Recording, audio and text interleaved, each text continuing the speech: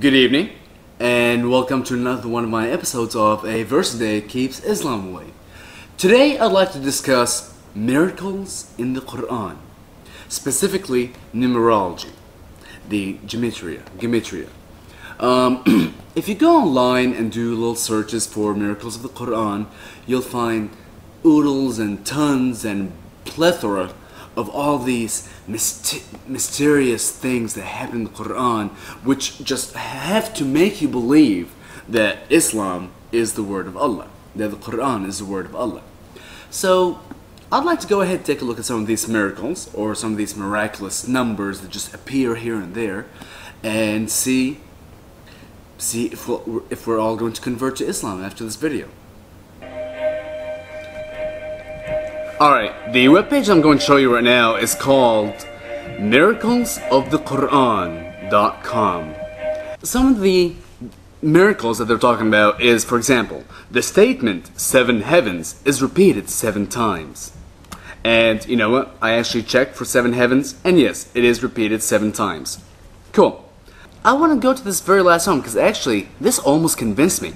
It said that the word land appears 13 times in the Quran, and the word sea appears 32 times, giving a total of 45 references. Now, if you do the ratio, 13 out of 45 and 32 out of 45, giving you 28% versus 71%, and supposed to be that is the exact proportion of the land to sea here on Earth. Well, let's go ahead and look it up. The word land in Arabic is ard.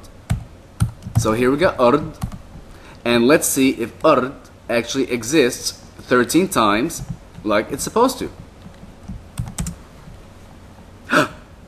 Whoa! 446 times. So how did they even get 13 when we're actually even getting 446?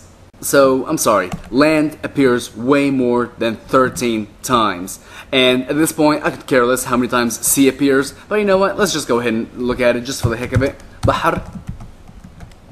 And let's do a quick search for Bahar, because obviously the formula is not going to work anymore. But Bahar appears in 38 verses in the Quran.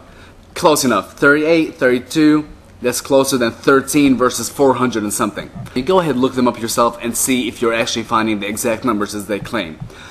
I would like to look at the word yom, day. It is supposed to have been repeated 365 times in its singular form. So let's go ahead and look it up. So let's go ahead and count it and see how many times it exists here. I'll tell you what. Instead of actually having to go and try to find the word yom, day, 365 times in those 417 results, let's just go ahead and say that, okay, that is a miracle. The word yom, day, does appear in the Quran 365 times. That is miraculous. Let's move on. Wait a second. Did I say 365 times? I'm confused. I was under the impression that the Quran and Al-Sana al-Hijriya, the Hijri calendar, the Muslim calendar, is based upon a lunar system. So, the word day should actually appear 354.3 times. Let's just say 355 times. So how does it appear 365 times? Wait a second. Could it be a prediction for the Gregorian calendar that would later be invented about 400 or 500 years later? Who knows? So, shall we give them that one? Is it a miracle that the word day, which I'm not going to go through and count 365 instances of it in its singular form, exists 365 times when it actually should be 355 times. So, by my perspective, you lose. Now, the next thing I'd like to look at is the miraculous number 19. For some reason, the number 19 happens to be like the most miraculous number in the Quran. I'm really not sure why, but we'll speculate in a little bit. For example, the phrase Bismillah ar-Rahman ar-Rahim, in the name of God, the merciful, the beneficent, whatever the hell they translate it to, supposed to have 19 letters. Now, The Quran contains 114 surah, 114 chapters. 114 divided by 19 is a whole number. It is 6. So, hey, another miracle. You can divide the total number of surah by 19 and you get a whole number. That's a miracle. One thing that I'd like to bring your attention to is Al-Muqatta'at. A total of 29 surah begin the chapters with these 3 letters. 3, 4, or 5. Primarily 3. For the most part, 3 letters. That even though they're connected, they're not read out, they are just read out as individual letters. Like for example, I'm looking at Surah number 29, Surah Al-Ankabut, the spider. It starts with Alif, Lam, Mim. A-L-M. No one's supposed to know what these mean but Allah. So here's what I did. I actually went through, and yes, that was a little time consuming. I actually went through and I looked through every single surah. And I took all these muqatta'at, these dividers, or also called al-fatihat, because the openers, they open up the surah. And I wrote down every single letter for every surah. And just like in Hebrew or Greek, Arabic can have every letter designated to a number.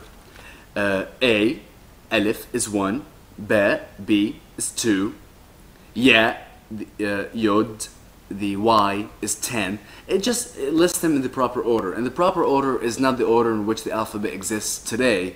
It's the original Abjad order, which is Abjadaha was a hatti kalamun sa'fasa qarashat. That order. You know what I'm talking about. Just in case you want to know, the Arabic alphabet got rechanged the order of it to go by shapes, what looks like the other. Anyway, so let me show you what I've done. I took every single muqatta'at from every single one of the surah where it exists. For example, Alif Lam Mim in surah number 2, Kaf Ha Ya Ain Sad in surah number 19, etc, etc, etc. And I correlated the value for each of the letters to its numerical value, and I added them up. And I was presented with a number which is 3,154. Now, if you recall, the number 19 is an extremely crucial and important number in the Quran. So I decided to try to divide 3154 by 19. Let's see what happens. 3,154 divided by 19 happens to be 166.